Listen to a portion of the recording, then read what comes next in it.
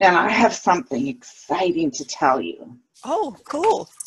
I have all these exciting things happen, but it doesn't feel like it's continuous enough that to feel like I've turned my life around, because obviously I haven't. Still have many of the same struggles, but at least I'm getting some bright spots here and there. Yeah. So I told you I was reading Psycho-Cybernetics, right? And I was really enjoying that, and I didn't quite finish it. I'm still working on it. The very beginning of the book was a little bit boring because he's describing his background and stuff, and then it gets pretty exciting in the middle. And then now I'm near the end, and it's not quite as exciting as it was in the middle. But I'm reading it, and I'm going to finish it, and I think I'm going to do it again another time and make a point of doing the exercises that he recommends. And Okay. there are a lot of relaxation and visioning and all that kind of stuff, right? Yep. And I think the one that I think is really good is the going to your quiet room so that you can reset your mind. So I really got to buckle down and do that. But I went to one of those thrift stores for my Halloween costume, and I always check the books. And E Squared was there. And it was kind of, you know what? That's two things that have happened. Okay, so I went like a week ago, about a week ago, and I had E Squared written on a little sticky for me to remember to get that book, right? So when I went to the store, the thrift store, sure enough, it was there this time. Plus, dad shoes, which I've been looking for forever. Like they're special shoes that have like a Cuban heel, and they have a suede sole so that you don't stick onto the floor when you're trying to twirl and all that kind of stuff. And then they have a steel shaft, and they're really light, and they're really nice. And I found them for $10. Wow. I know. So I was going, wow, this is just amazing that this happened today. So, And they're in your size. Oh. Yeah, they were. I just couldn't believe it. And they're really pretty even. They're like silver sparkly. Lovely. Yeah. So then I started reading E Squared. And you've read it, right? Do you mean U Squared? No, E Squared by Pam Grout. I'm sure you said something about Pam Grout. Maybe it wasn't you. Maybe not. He has a really down-to-earth way of talking about universal intelligence and our vibration, and it's 9 easy experiments to do so that you believe in your power.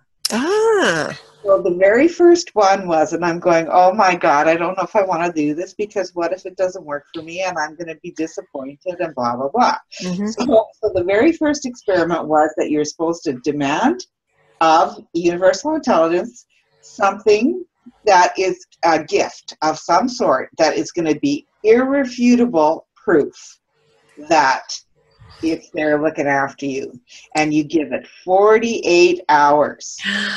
I'm going, oh my gosh. Well, okay, I'm gonna do the affirmation exactly as she says. Mm-hmm. And so I did it, and you have to make note of the date and the time. And so the time came and passed, and I thought, you know what, it didn't work. Then I realized, now maybe this isn't irrefutable proof, but I'm going to call it irrefutable proof. Almost like to the minute. I mean, time was almost running out on the 48 hours. My boss did our payroll, and last month I had 137 hours. This month I only had 119. So I got but I got a bonus and stuff this month. So it was, and I needed some of my holiday pay tickets. So it was like a lot of extra steps that she had to do. But so I got my pay slip at like to the minute almost, but I didn't recognize it at the time. Yep. He had overpaid me by after taxes, about $360. Oh, wow. So I figured out what happened. had paid me for the same number of hours as I had last month instead of reducing it, right? Because she was so worried about all this other stuff she had to do. And she was doing some other stuff on other people's payroll as well. So she just overlooked it. So I went back to her and I said, you know, as much as I'd like this paycheck, I don't think I really earned it. And I think this is what happened. So she came back and says, oh, she says it's too late to change it because I've already sent the transfer through. Can we just adjust it next month? And I said, sure. And then she said, oh, I'm not sorry. I don't know why it's years that I screw up all the time, which she doesn't. Not, you know, maybe she'll miss a note once in a while. But then I said, well, you know, if I wasn't such a pain in the butt, and she came back and said, no way. She says, let's not make an adjustment. Let's just call it a bonus for all the hard work. Oh, wow. Yeah. And so then later that day, I'm thinking, that was it. That was my gift. Yes. Because, wow, I couldn't think of a rarer place that it could come from. I know. You know, who would have thought? Isn't that just neat, Nicole? So that gave me proof that it does work. You ask and it's given. So there's quite a few other ones now that I've read through, but you're supposed to do one experiment at a time. So tomorrow I'm gonna do another one. Like there's other things. There's one where you actually put some hangers together somehow, and then when you think thoughts, they actually move. Oh. Because of your vibration changes, it moves the wire hangers or something, and I'm thinking, oh my gosh, I got to try this. So that sounds interesting. It's so cool. Can you tell me the name of the author again? It's Pam Grout, Grout, and it's E2. Okay. And it's really, she's really down to earth. It's really quite. It sounds like it could be a fun one to study together, you know, if we were all doing the experiment. Because then we could all do the experiments together. Yeah. Yeah, I couldn't believe it. The time passed, and I was really busy that day with work and stuff too. And all of a sudden it got to be like 3 or 4 o'clock in the afternoon, and I went, oh, the 48 hours went by and it didn't work. And then a few minutes later I went, yes, it did. Yeah. Oh, that's so cool. I know. So yeah, I think it would be a great book to do together so we could all do the experiment. Yeah. Because again, he talks so much about acting as if, but this helps you to act because you have more faith. You actually see something happen. Yeah. And I think that's where I was listening a little bit to Noah St. John again today, and he talks about having one foot on the gas and one foot on the brake. And I think that's what we're all doing. Yes. That's such a good way to put it. That's exactly what we do. That is exact. And she talks a lot about that, not in that terminology, but how we try to focus our thoughts, but we let them get sidetracked by the negative thoughts. And they actually cancel each other out. And then I thought, okay, and then there's what Abraham was saying, as long as you keep it on the positive side, things will happen. But we must not be keeping the positive thoughts at the 51% minimum, right? Yeah, that's really interesting because that's what he starts to talk about in this part of this chapter. Right. So, yeah, it's so good, Nicole. It just...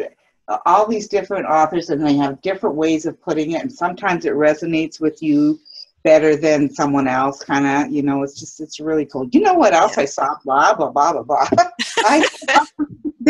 Maybe you saw it too, that there's a new edition of The Science of Getting Rich for the 21st century.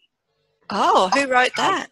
I don't know. You know what? If I would have had the money, I would have bought it. But I saw it on Amazon. Oh. So I think I'm going to order it. So it's rewritten in our terminology for this day and age. With okay. that kind of. I always find those things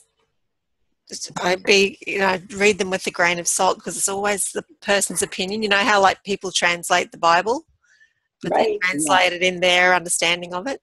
Mm-hmm. Mm-hmm.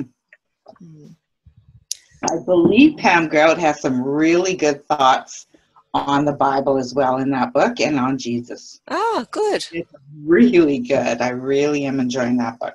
So that was one of my first miracles, that the book was there when I went, right? And that the next miracle happened because of that book. Yeah. Really cool. That's really good. Yeah. So yeah, we'll talk to the others about doing that one after we're done Genevieve Duran's book, maybe. Yeah. I wonder if we can get it in PDF. Yeah, I don't know. Yeah, let's have a look. Shall we make a start? Yeah. Okay. So how many lines are we reading here? How many? 1, 2, 3, 4, 6, 7. There's about 7 pages. So if we read 3. Okay. Yeah. Okay. So it's less than 300 lines. Okay. So if I do like 150 lines at least, that would be good. Okay. So we're on how to develop persistence, right? Yep. 443. There are 4 simple steps which lead to the habit of persistence. They call for no great amount of intelligence, no particular amount of education, and but little time or effort. The necessary steps are: 1, a definite purpose backed by burning desire for its fulfillment. 2, a definite plan expressed in continuous action. 3, a mind closed tightly against all negative and discouraging influences, including negative suggestions of relatives, friends, and acquaintances. 4, a friendly alliance with one or more persons who will encourage one to follow through with both plan and purpose. These 4 steps are essential for success in all walks of life. The entire purpose of the 13 principles of this philosophy is to enable one to take these 4 steps as a matter of habit. These are the steps by which one may control one's economic destiny. They are the steps that lead to freedom and independence of thought. They are the steps that lead to riches in small or great quantities. They lead the way to power, fame, and worldly recognition. They are the 4 steps which guarantee favorable breaks. They are the steps that convert dreams into physical realities. They lead also to the mastery of fear, discouragement, indifference. There is a magnificent reward for all who learn to take these 4 steps. It is the privilege of writing one's own ticket and of making life yield whatever price is asked. I have no way of knowing the facts, but I venture to conjecture that Mrs. Wallace Simpson's great love for a man was not accidental, nor the result of favorable breaks alone. There was a burning desire and careful searching at every step of the way. Her first duty was to love. What is the greatest thing on earth? The master called it love, not man-made rules, criticism, bitterness, slander, or political marriages, but love. She knew what she wanted, not after she met the Prince of Wales, but long before that. Twice when she had failed to find it, she had the courage to continue her search. To thine own self be true, and it must follow as the night the day. Thou canst not then be false to any man.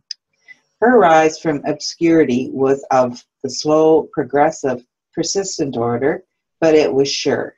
She triumphed over unbelievably long odds, and no matter who you are or what you may think of Wallace Simpson or the king who gave up his crown for her love, she is an astounding example of applied persistence, an instructor on the rules of self-determination from whom the entire world might profitably take lessons.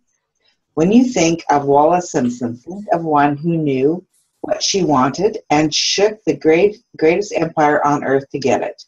Women who complain that this is a man's world, that women do not have an equal chance to win, owe it to themselves to study carefully the life of this unusual woman who, at an age which most women consider old, captured the affections of the most desirable bachelor in the entire world. And what of King Edward? What lesson may we learn from his part in the world's greatest drama of recent times? Did he pay too high a price for the affections of the woman of his choice? Surely no one but he can give the correct answer. The rest of us can only conjecture. This much we know. The king came into the world without his own consent. He was born to great riches without requesting them. He was persistently sought in marriage. Politicians and statesmen throughout Europe tossed dowagers and princesses at his feet. Because he was the firstborn of his parents, he inherited a crown which he did not seek and perhaps did not desire. For more than 40 years he was not a free agent, could not live his life in his own way, had but little privacy, and finally assumed duties inflicted upon him when he ascended the throne. Some will say, with all these blessings, King Edward should have found peace of mind, contentment, and joy of living. The truth is that back of all the privileges of a crown, all the money, the fame, and the power inherited by King Edward, there was an emptiness which could be filled only by love. His greatest desire was for love. Long before he met Wallis Simpson, he doubtless felt this great universal emotion tugging at the strings of his heart, beating upon the door of his soul, and crying out for expression. And when he met a kindred spirit crying out for this same holy privilege of expression, he recognized it, and without fear or apology, opened his heart and bade it enter. All the scandal mongers in the world cannot destroy the beauty of this international drama through which two people found love and had the courage to face open criticism, renounce all else to give it holy expression.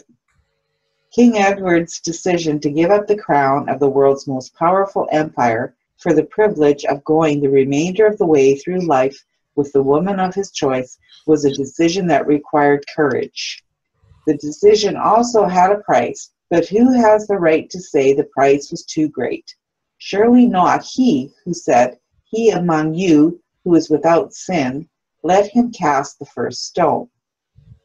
As a suggestion to any evil-minded person who chooses to find fault with the Duke of Windsor because his desire was for love and for openly declaring his love for Wallis Simpson and giving up his throne for her, let it be remembered that the open declaration was not essential. He could have followed the custom of clandestine liaison, which has prevailed in Europe for centuries, without giving up either his throne or the woman of his choice, and there would have been no complaint from either church or laity. But this unusual man was built of sterner stuff. His love was clean, it was deep and sincere. It represented the one thing which, above all else, he truly desired. Therefore, he took what he wanted and paid the price demanded. If Europe had been blessed with more rulers with the human heart and the traits of honesty of ex-King Edward for the past century, that unfortunate hemisphere, now seething with greed, hate, lust, political connivance, and threats of war, would have a different and better story to tell, a story in which love and not hate would rule. Do you want to read for a bit? Yep.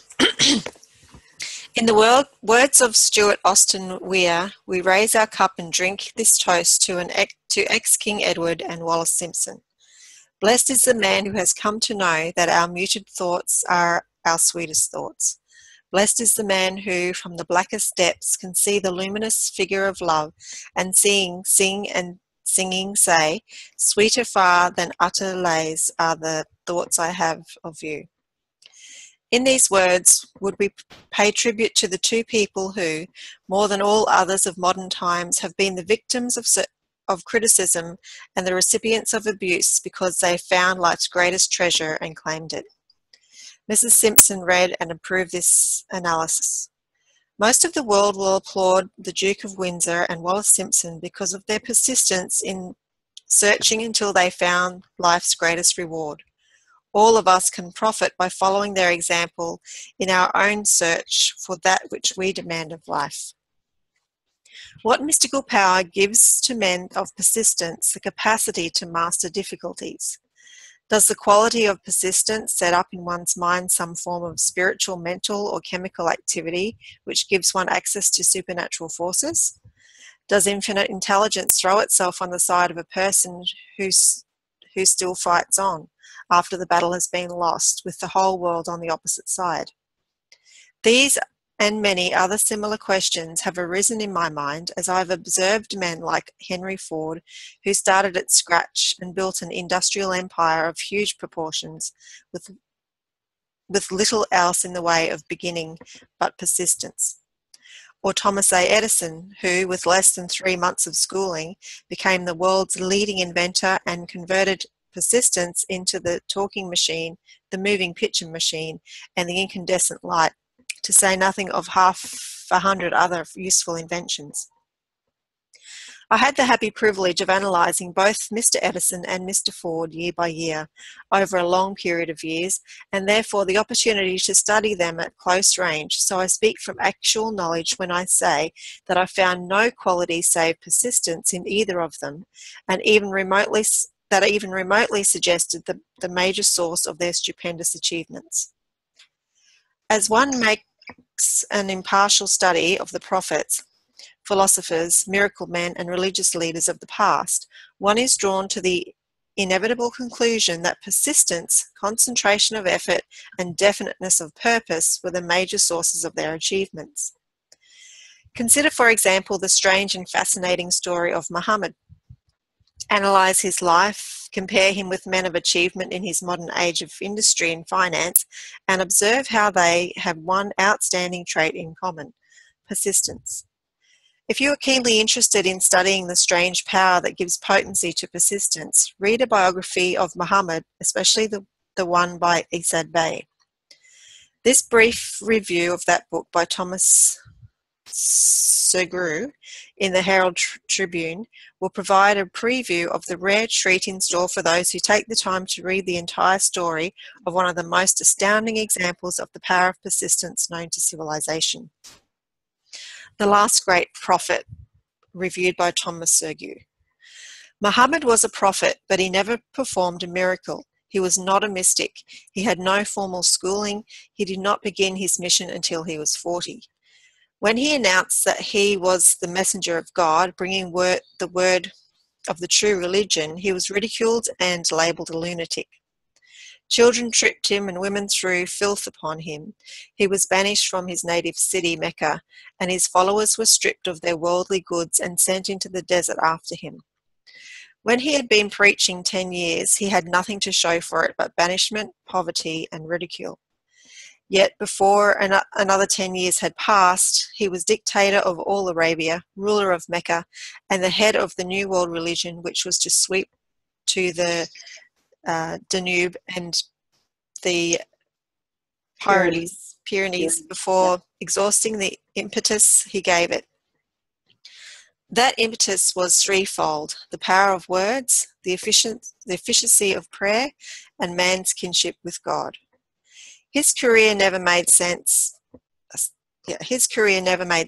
Muhammad was born into impoverished members of the leading family of Mecca. Because Mecca, the crossroads of the world, home of the magic stone called the Kaaba, great city of trade and the center of trade routes, was unsanitary. Its children were sent to be raised in the desert by the Bedouins. Muhammad was thus nurtured, drawing strength and health from the milk of nomad, vigorous mothers. He tended sheep and soon hired out to a rich widow, his leader of her caravans. He travelled in all parts of the Eastern world, talked with many men of diverse beliefs, and observed the decline of Christianity into warring sects. When he was 28, I don't know. Khadija, the widow, looked upon him with favour and married him. Her father would have objected to such a marriage, so she got him drunk and held him up while he gave the paternal blessing. For the next 12 years, Muhammad lived as a rich and respected and very shrewd trader. Then he took to wandering in the desert, and one day he returned with the first verse of the Quran and told Khadijah that the archangel Gabriel had appeared to him and said that he was to be the messenger of God. The Quran, the revealed word of God, was the closest thing to a miracle in Muhammad's life. He had not been a poet, he had no gifts of words, yet the verses of the Quran, as he received them and recited them to the faithful, were better than any verses which the professional poets of the tribes could produce. This, to the Arabs, was a miracle. To them, the gift of words was the greatest gift. The poet was all-powerful. In addition to the Quran, said that all men were equal before God. The world should be a democratic state, Islam.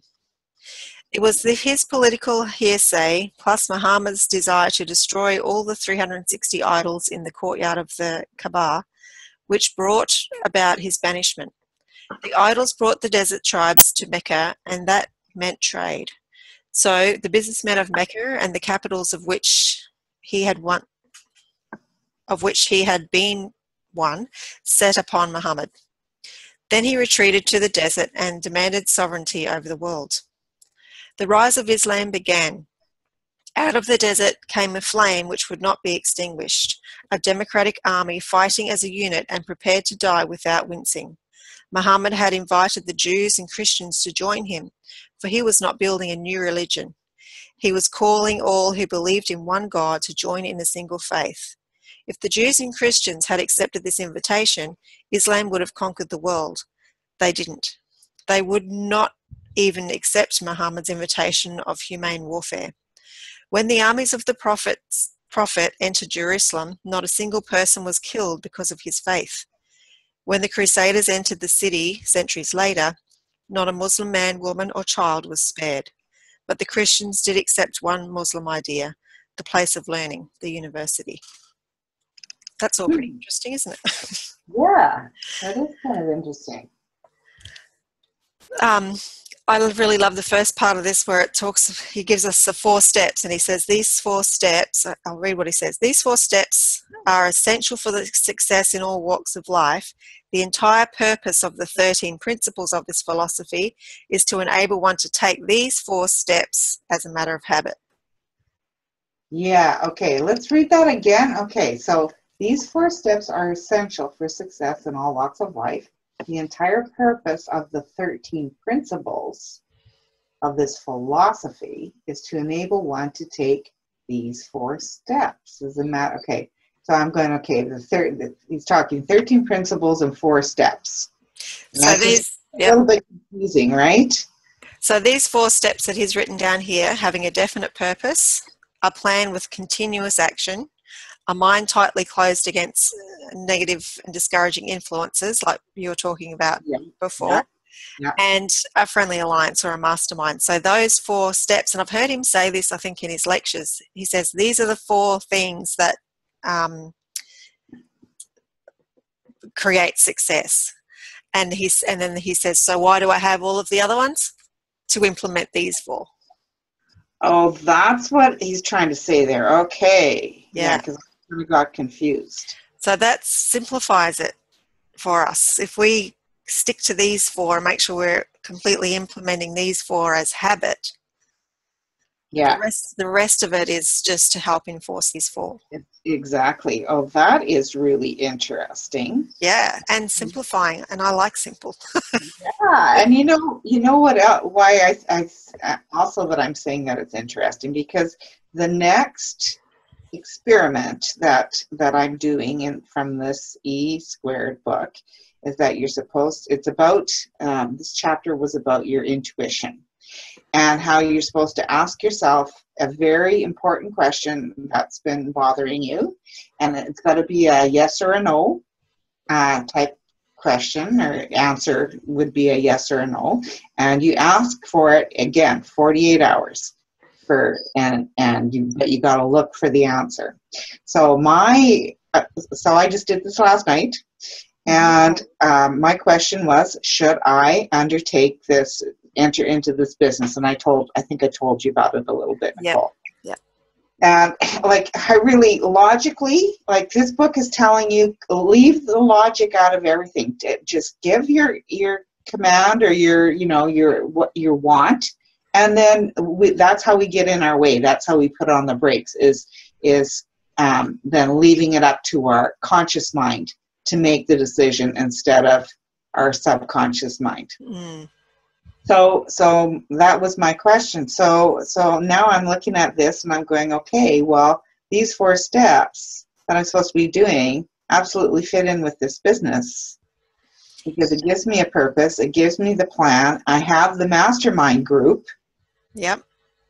Because I have a mentor that's like with me every step. I have several mentors that are with me every step of the way. I'm going, okay, is this the clue here? Is this what's telling me that yes, I should be doing this? So that's why I went. That's interesting. Mm. Yeah, because you got to pay attention, right, to the clues that are coming up. Yeah. For you. So.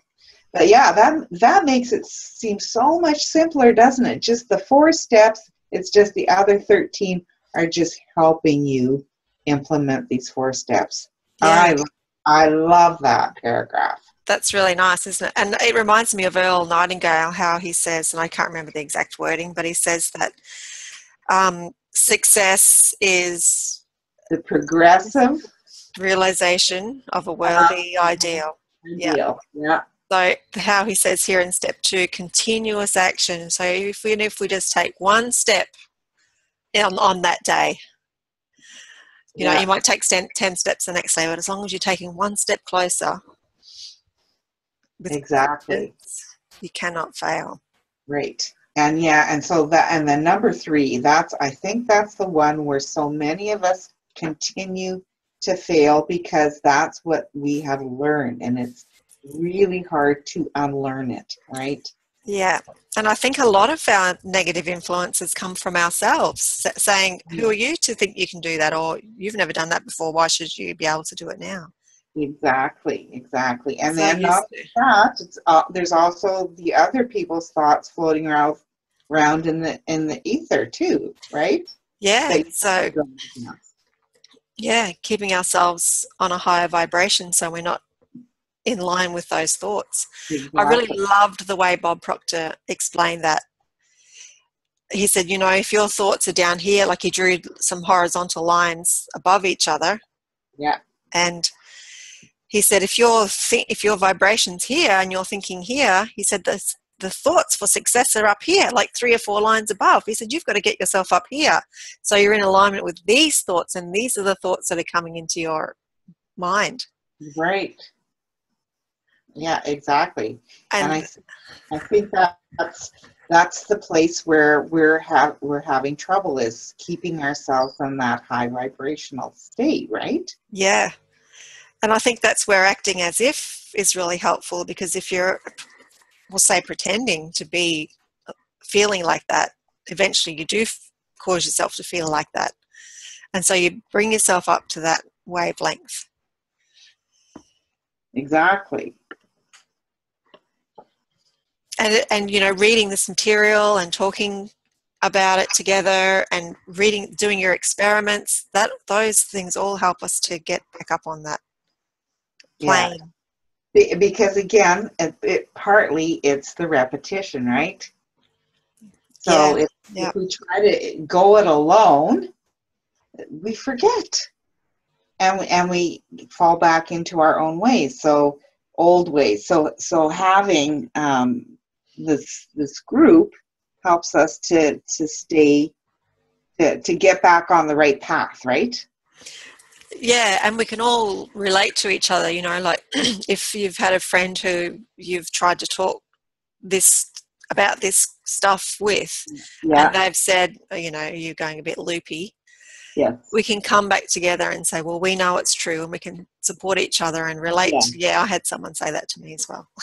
Yeah, exactly. Hey, yeah, I tried to talk to that friend a couple weeks ago and even bought her a book, and she has not mentioned it once. So I think she just kind of filed them. Yeah, and that's what's making me think more about leading by example.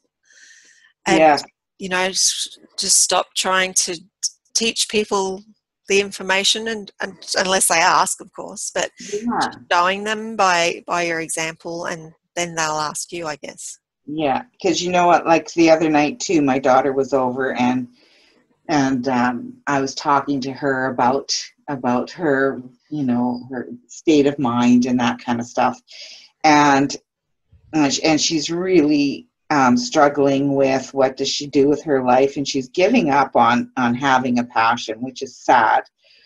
And I hope that eventually I'll be able to, you know, encourage her or change her mind. But she said to me, Mom, I need you to show me.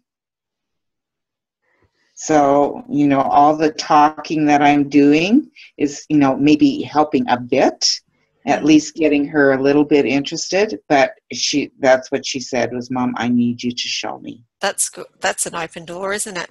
Yeah. That's really good. Exactly.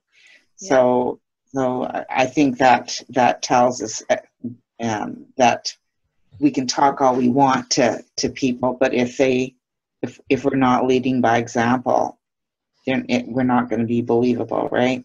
Yeah, exactly. Yeah. My husband wants to learn this now. Does he? Yeah. Oh my gosh, Nicole. Yeah, he said to me that I wish there had been some other way that I could have woken up, but thank you for waking me up and teach me everything you know. Awesome. That's fantastic. It really is. And well, we've decided to start a business together. Okay. And we're calling it our My Incredible Life. And we're going to, because we do a lot of things with our kids, and we continue to do all of these things with our kids even through this separation. Boating and motorbike riding, and well, we don't have horses anymore, but just, you know, having lunch. Well, we have dinner together once a week, and we've just continued doing these things. And he said yesterday, because we went on the Halloween thing together, he said 2 months ago I would not have come out dressed like this and walked up to people and asked for a photo opportunity and had conversations with strange people dressed in strange clothing. He said, Yeah. I've just made the decision that I'm going to enjoy life and live life to its fullest, because that's what we're here to do. And it's just a huge turnaround. Oh, awesome. So that was him in the pictures with you? Yeah. Oh, because I was kind of wondering. Was, you know, just being nosy, you know, that's just natural. Oh, Yeah, that's so awesome. if I hadn't have stepped out and stood up for what I believed in, we would still be there doing Yeah, the same, you know, routine. Or, you know, exactly. he had a love for watching movies and TV, because up until he was 14, they didn't have even electricity, because he lived in emerald mines. So his childhood was, you know, playing in minefields and, you know, down on Oh, the ground and digging, and they didn't have electricity. They lived in, you know, semi-permanent housing, and oh, so wow. he found electricity and movies, and he's a real movie buff, and he could spend all day every day watching movies if you let him. Yeah. And he's realized that there's a real life outside of movies, because Oh, awesome. so yeah, it's really exciting. I guess. And Oh, it's really nice to know that the action that I took has been a positive for him as well as me. yeah. Oh, that's fantastic, Nicole. I'm so happy for you. Yeah. Yeah, it's going to be lots of fun. So we're going to be filming things that we're doing and helping other people to do the same by sharing it. Oh, right on. And so we're going to fund it using an Amazon store. So funds what we're doing, getting out more and doing more things by selling Mhm. products associated with what we're doing. Okay, like And then what? like GoPro video Okay. cameras, and Yeah.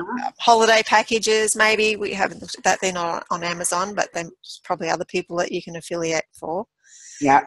And so, you know, to continue to be able to do things ourselves and show other people what they can do, we'll use those products to fund what we'll actually be doing. And I thought, this is a really nice career move.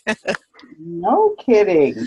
Oh, awesome. And you'll be doing it together. That's what's going to be so great. Yeah, it really Yeah. is. And it really complements the coaching as well and teaching people about this, because this is what's going to help people be able to do the things they want to do. So Yeah, exactly.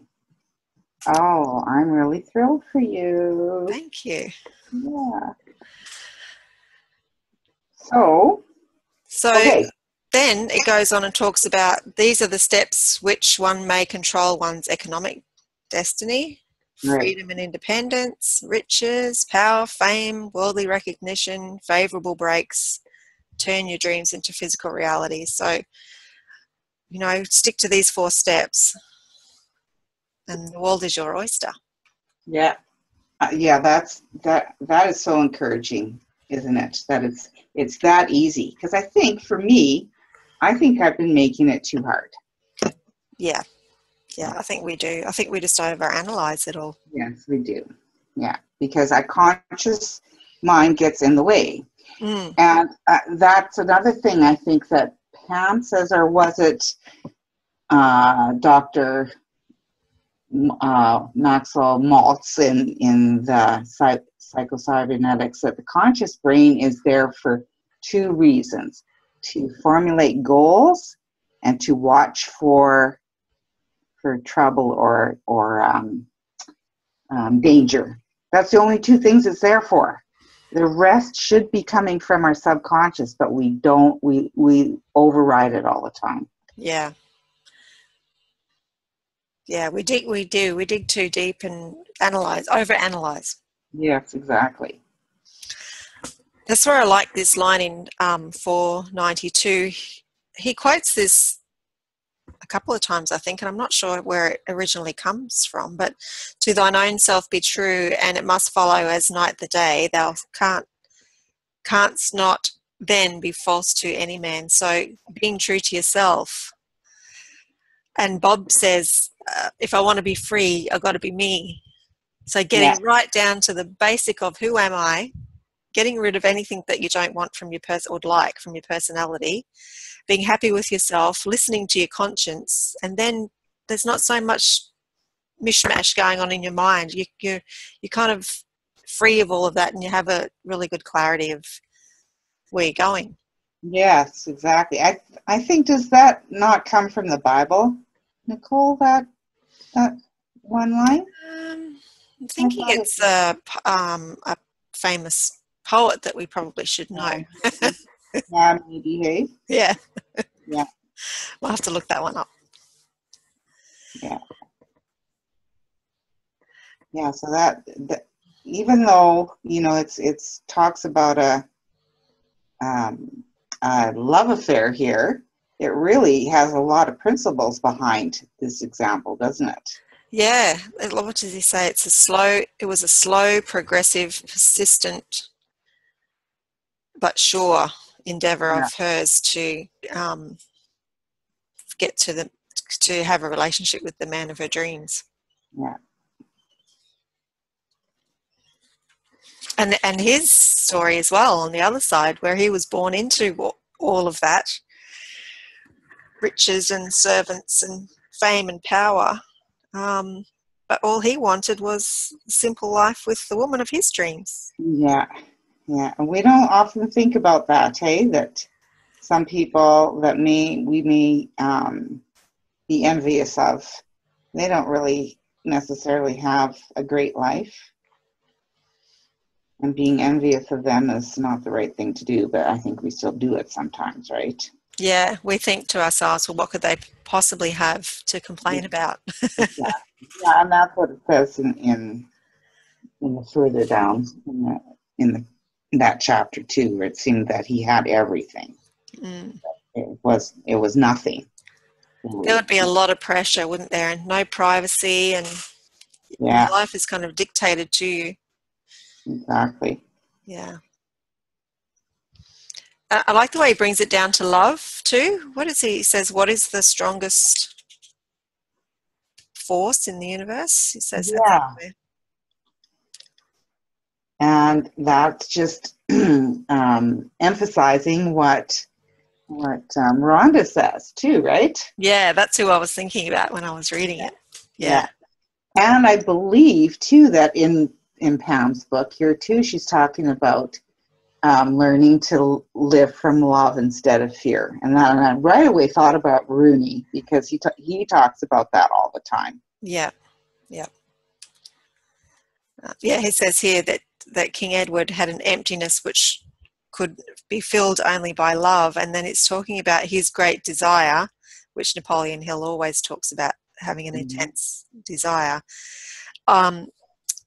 He doubtless felt this great universal emotion. I like the way he calls it that, because that's really what it is, isn't it? It's kind of the fabric that holds everything together. Yeah, that's true. Yeah. And he was saying that the door of his soul was crying out for expression. And then he talks about her, his kindred spirit, crying out for his same holy privilege of expression. So the words crying out just makes it really intense. Like it had to have been something really intense for them to have the persistence to stick to eventually getting there. And it also backs up all through the book where he says, you've got to have a white heat, burning desire. Exactly. It gives it some intensity. And I think it was really important when he talks about how he could have just, had an affair with this woman, right? And like it's been done for centuries before, and been able to have his cake and eat it too, kind of thing, right? But he had the fortitude and the integrity to not to do that. And I kind of laughed when it said if there had been other leaders in Europe that would have had his how did he put it, would have been an good example like him, then there wouldn't have been this kind of stuff going on in the world today. And I'm thinking, man, is that ever timely? Yeah. About what's going on in the United States right now with that election, right? Yeah. It's a lot of not much love going on there. Oh, that's for sure. That's for sure. And I like the way he talks about how they had the courage to, or especially him, had the courage to face open criticism. So I think that's a massive thing that holds a lot of us back. Yes, it does, doesn't it? I think I stop and think about that still, even though I've been working on it for a while. When I think of an idea, I think the very next thing I think about is what will people think? And that's a really hard habit to break. Yeah, I guess. Hey, I think I've really come a long way in that regard, and it really makes me so sad when I see other people bending to it. It just really does, and I want to be able to explain to them how they shouldn't be doing this and why not. But it's hard to get through to some people like that, right? Yeah, It just it is. really sad to see people that are so afraid of what other people are going to think of them. Yeah, and you can imagine the experiences that they must have had to get to that point, especially in childhood. Children can be really mean. Yes, exactly. And adults can be pretty cold and cutting as well, which after you've been burned a few times, especially if they don't know this material too, that they believe that, even some adults may be harsh and cruel, thinking that they're doing the right thing for that child, making it tough or, that kind of stuff. Yeah. And or teaching him a lesson that he has to be good in school, and that kind of just strange things that they think that they're doing the right thing because that's what our culture has taught us, right? Yeah. And it's getting sort of discouraging them from being themselves, and because we were out at Port Douglas a couple of weeks ago, and there was a little girl up on the stage, and she was singing and dancing, and she was really putting on a performance. She was about 6, I guess. And the parents were getting embarrassed, and the auntie was at the table, you know, calling her down on, telling her, shh. And I thought, let her go. Oh, This is the only okay. time in life where you can do that. I mean, if it was an adult up there doing it, it would look very strange, but it was a child, and it was awesome. It was Yeah, wonderful to watch her just expressing herself and feeling like a superstar up on the stage. It was really yeah. cute. And there's a good example of how um, our creativity is like just smashed, right? Yeah, yeah. Or I'm doing the wrong thing. I'm embarrassing people. This must be not the right thing to do. And that could be the end of a huge career. Exactly, exactly. Hmm. And how do we get the message across? It's a big task, right? And I guess it's one at a time. That's all we can do is try to help one person at a time. Yeah, and there's another way we can set an example too. Set an example, exactly. Who was it? The actress, Spanish, I think, actress. I think she may be married to Tom Cruise now. I don't really follow the celebrities, So but she no. uh, she was in Puss in Oh, Boots. you know what? I don't really know my musician actresses or whatever. She, Penelope Cruz? yeah, I think so. Yeah.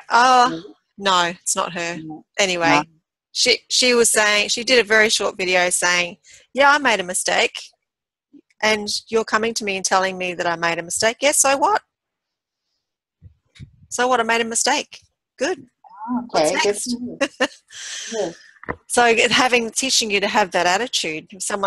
If you do make a mistake, especially out in public where you've said, I'm going to accomplish this thing, and then it doesn't happen, people will probably come to you and say, well, that didn't work, did it? No, it didn't, but guess what? I learned a few things that it's going to make it work next time. And Yeah, having that real resilient, I know what I'm doing because I need to make mistakes to become successful attitude. yeah, yeah. And that's That's a where, that's a really hard one to unlearn, isn't it? That it's okay to make mistakes. I find that one to be a really one of the hardest ones to unlearn. yeah. And even to get to the point where you believe that you need to make some mistakes to be successful, Yeah. and then when you do make a mistake, you go, oh, there's another one down. There's another one out of the way. I like that, Nicole. That's a great way of looking at it. Because I think everyone who teaches this stuff tells you that, Yes. you You got know, to, and I know it in my head. I just don't think I know it in my heart yet. You know? and that gives you some really good backup for when someone looks at you and says, that was a silly mistake. Well, it wasn't a silly mistake, just another Yeah, one on the path. And you can have the exactly. confidence in yourself to say, awesome, I'm out there making mistakes so I can be successful, like Yeah, so three at least inventors. it shows that I'm taking action, Yeah, right? yeah. If you're not making mistakes, you're not working towards success. Yeah. And you know, it's funny how some of those, sometimes you look back and you go, oh, that's where that saying came from. Yeah. Because I worked for a manager in the bank, and he said to me, and I never thought about it in this light before, but he'd said to me, if you're not making any bad loans, you're not making enough loans. Mm. And that's exactly what that was all about. It means that you're not making any mistakes. You're not taking enough action. Yeah. And they'd say that in sales as well. If you're not getting enough no's, it means you're not asking enough people. Yeah, there we go. That's a good one. Yeah. It's like a percentage game. Yeah. Awesome. Yeah. So the more mistakes you make, the more successful you get to be. Exactly. That means you're taking more action. I Yeah. love Yeah. It's good. Much better way to look at it. it. It is. And then And you so, can actually be proud of your mistakes. yeah. Man, that would be different for me. Holy smokes.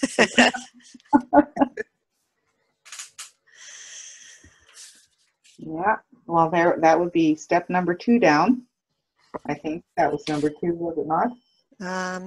Taking action every day. Continuous action, yep. Yeah, continuous action. Yeah, and part of 3 as well, keeping your mind tightly closed against all negative and discouraging influences. Right. Yeah. Yeah. Cool. Yeah. So that's key, making sure that you're keeping the 51% positive, minimum 51% positive. Yeah. Yeah. When he talks about Edison with, I think it was the talking machine, he got it first go after so many times, was it 10,000 attempts with the incandescent light bulb? Yeah, that was right, yeah. And he said, talk about a seed of an equivalent benefit there, you know, after so many mistakes and failures, that the next invention, first try. Oh, he didn't say that in here, did he? No, I think it's in the Chicago lectures. He I talks really about got that. to read the Chicago lecture. I listened to it live, and it's in his own voice, so you can really hear his enthusiasm, and he's tapping on the pulpit and getting his point across, and he gets really passionate. And I just love to get to feel the spirit of the man who wrote this book by listening to him in his own voice. Okay. It's a series of lessons. I think it's about 9 hours worth, but he goes through each. He starts with the definiteness of purpose, and he goes through each of the lessons, speaking to an audience who, you know, are shouting out answers and clapping. And oh, that would be interesting. Well, then I'll have to listen to that, and I can get that on YouTube. Yes, I think it's available on YouTube. I have it on Audible on my phone. Okay, I'll look for it on. And on Audible, it's called Napoleon Hill in his own voice. Okay. And YouTube could be that, or it could be Chicago lectures.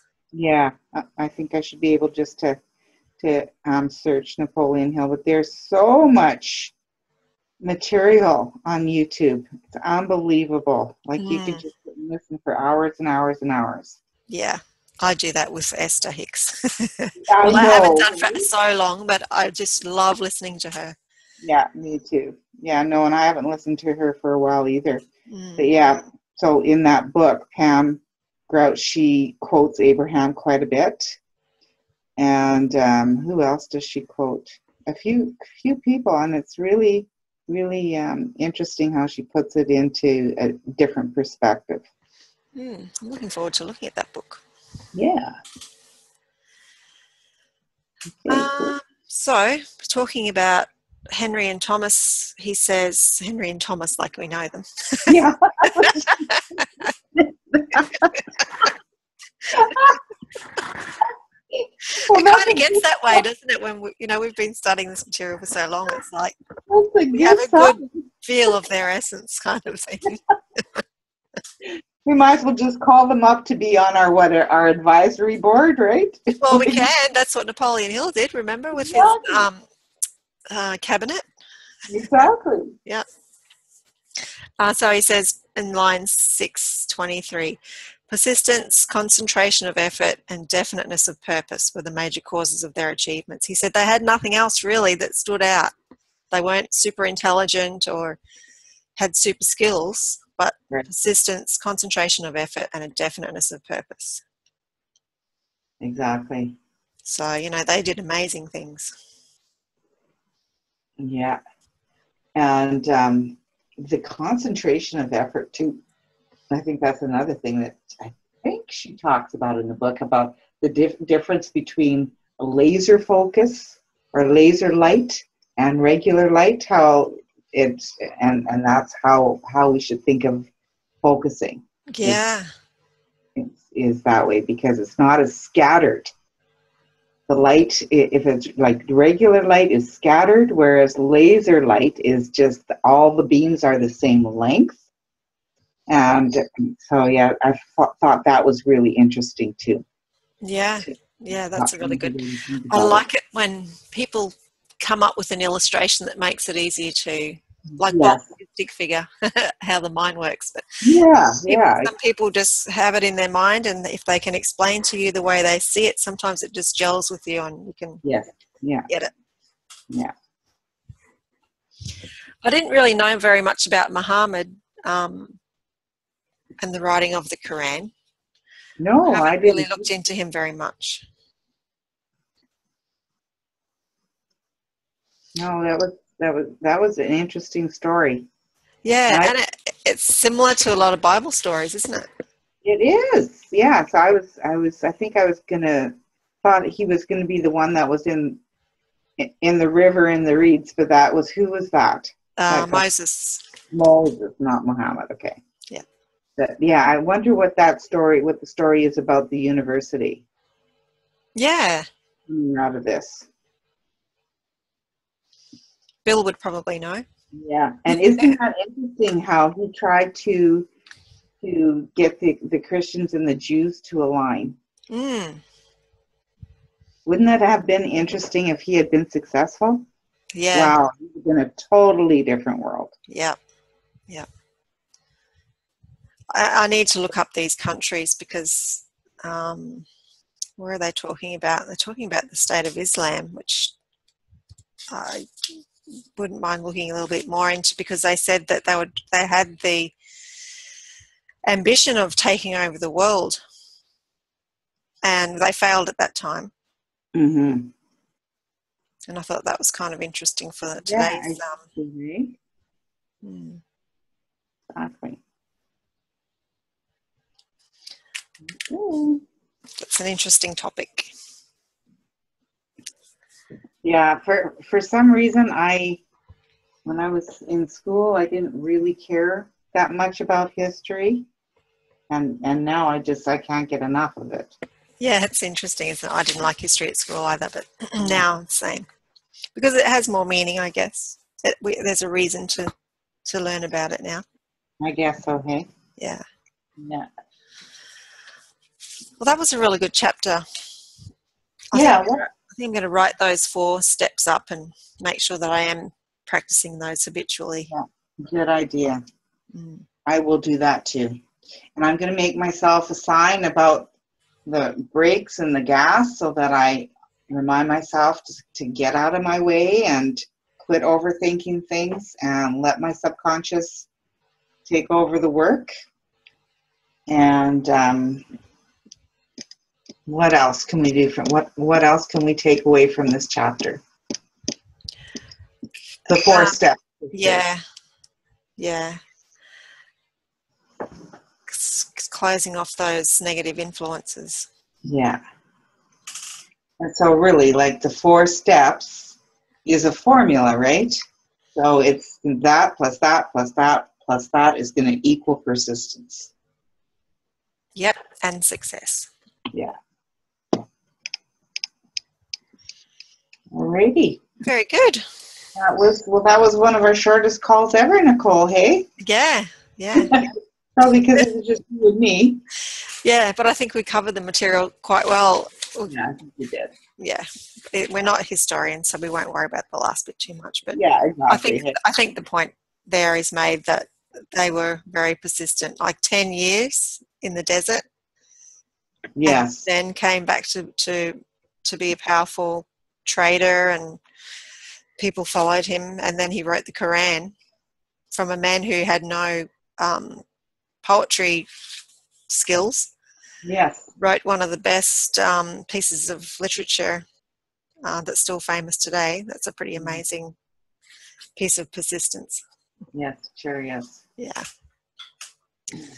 And another example how anything that ever was or ever is going to be is there already, right? Like, it's just, you have to just take control or demand it, that you get your piece of it, that what it is that you want, that's out there. It's not like you have to invent it. It's there already. Exactly. Actually, I looked at a portion of a documentary about Muhammad Ali, or it may have been an overview of his life. And from the time he was a small child, even though his name wasn't Muhammad Ali, but he had an image of himself as that. Yeah. That his whole life. And so he was already that. even when there's a photo there of him, I guess he was, I don't know, maybe 12 or 14, in his boxing gloves and boxing shorts. And he, in his mind, he was already that man. Yeah, and there we go. That's that we have to believe that we're it already. We have to act as if. Yeah, and I'm sure I've seen one of Muhammad Ali's quotes, and it was something similar to, if you're not successful or who you want to be, I'm not exactly sure how he puts it, pretend you are. Yeah. Be it in your mind. And that's the way he did it. Yeah, And isn't that? persistence as well, like even after, is it Alzheimer's? No, not Alzheimer's, Parkinson's. Yeah. That he ended up with. He still went to the Olympics and held the torch and was involved. And you could see very clearly that he was suffering. His arm was shaking, and he obviously had this condition, but his persistence to still be involved in the sporting arena, where a lot of people could be sitting at home feeling sorry for themselves, he was still being persistent and out there doing what he felt passionate about. Right. Yeah, that's pretty cool. Yeah. Yeah, he's a good example for young There's people. another good point in here about women complaining that this is a man's world. Should study or should take Wallace Simpson as an example. Right, that was another good point in this book, because there's not been a lot of that in this book. There's not been a lot of talk about women, really. So this is interesting. Yeah, and we've got just as much access to universal intelligence as anyone. Exactly. So that's a good point. And it's good for women to learn that. Yeah, like how many women are still kind of taking the back seat? And actually, this business that I am looking to get into, and really the mentorship program, it's more and more, I think, like there's single people involved, but it really was kind of fundamentally established around the family unit and the husband being the leader of the family and the wife supporting. So it's pretty interesting to hear people talk about how this mentorship program has like saved marriages and that kind of stuff, and to see the couples together, it's just amazing. Yeah. Yeah, and but it is a little bit still old-fashioned in that way, where it's kind of geared towards the husband taking the leadership of the family unit. And but I can see, like, there's lots of people that are single too, so it's not like it's they're being ousted or not taken into the mentorship program just because they're not in a family unit. But that, I think that's how it was originally designed. That's interesting. Yeah, it is. Yeah.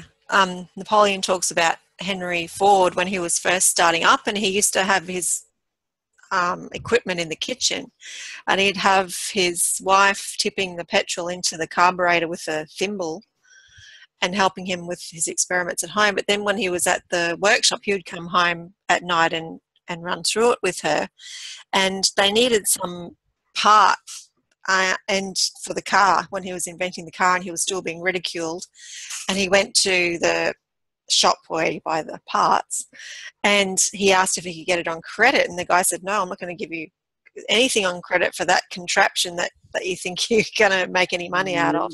And he came home and spoke to his wife, and she said, well, we've been putting money away to buy a house. And he said, yeah, but that's for a house. We're not going to spend it on this. And she said, well, it's only $35. We're good for it, aren't we? Like, you're going to pay the shop back. How about you just pay back the house account? He said, oh, okay then. Yeah, so he did. So she was behind. If it wasn't for her and her support and the mastermind that he had with her, and her encouraging him to think outside the box, he may not have gone as far as Yeah. he did. Oh, that's a really interesting story. I may have heard that before, but I'm glad you brought that up again, because that's so important. So really, So it was her just as much as him. I mean, it was his persistence and his ideas, but she was a yeah. big part of it. Yeah, and so a family unit can be its own mastermind group. Yeah, yeah. Well, Napoleon says that the first mastermind should be with the husband and wife. Okay, I'd forgotten that. Yeah. Cool. But he also spends hours a day meditating, and he talks about his walls. But the first wall, the highest wall where no one gets in, even his wife, and he said she doesn't even ask to get in because she knows that that's his sanctuary where he sits and talks with universal intelligence. Mm-hmm, mm-hmm. Interesting. Yeah. That's one thing that I'm still having trouble with, is making myself sit still. Do you? Yes.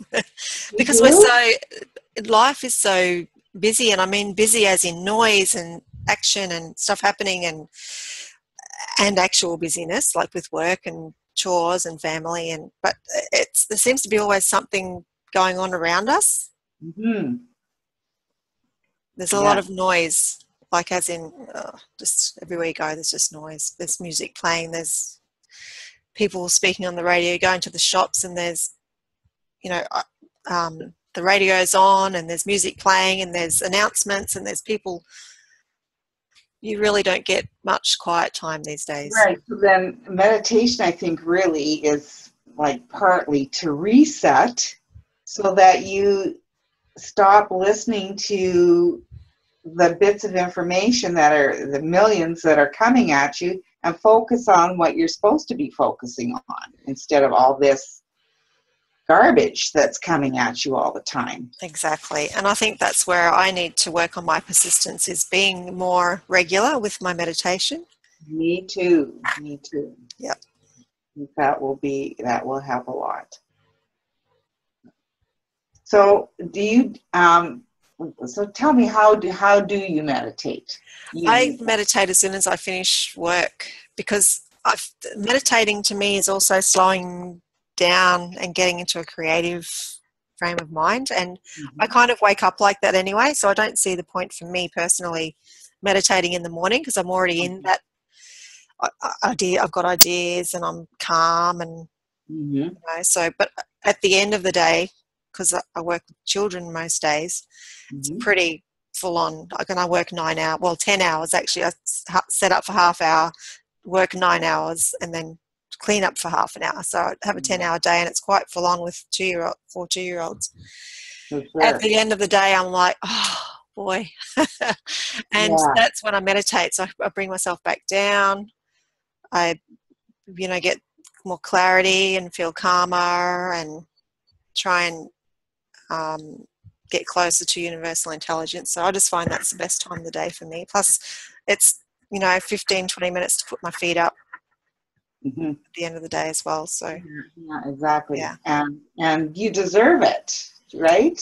Well, that's you need to tell yourself that you deserve to have that break.